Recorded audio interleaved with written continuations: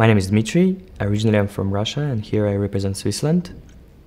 I'm a PhD student in the University of Lausanne, and I learned about Famelab like 2 months ago. And I thought, I can do this, that sounds fun. Well, I think the best part so far is the people that you can meet on this final, because everybody's great.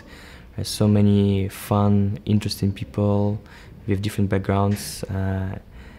Everybody is extreme extroverts, so we're having great time, laughing all the time, and it's also good to see other people, how they present, the knowledge they have. You can learn from them, you can share your experiences, and you can make good friends.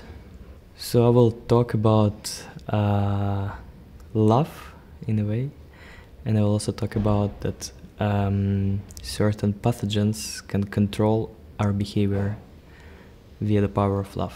The thing that comes to my mind is the recent discovery about CAR T cell therapy. So it's basically engineering your immune cells to fight cancer by infecting them with a certain virus, genetically modified virus, and then you kind of force immune cells to express certain receptors on their surface, so they would be able to detect cancer cells and destroy them. And everybody's talking now about this. I think it's this is the power of science, when the science stops being just knowledge and becomes an instrument, because you can take the knowledge and make it a tool that changes lives.